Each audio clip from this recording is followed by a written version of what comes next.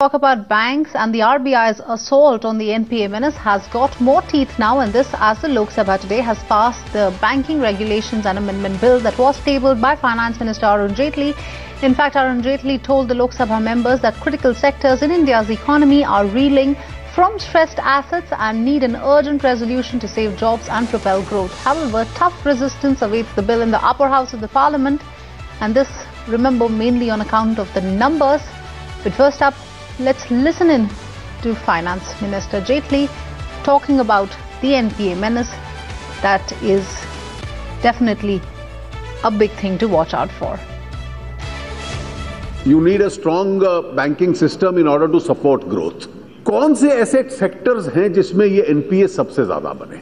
सबसे ज्यादा बने, सबसे पहला सेक्टर है स्टील का।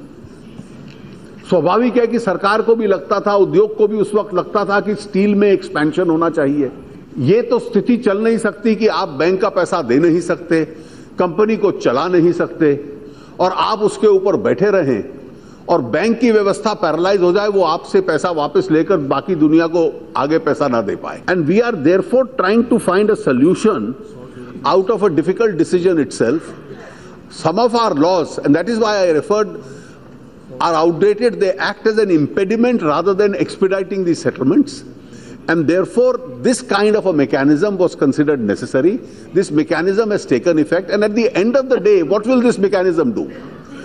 This mechanism will select the defaulter, direct the banks to move immediately against the defaulter, and then in 180 days the NCLT will find a resolution to this.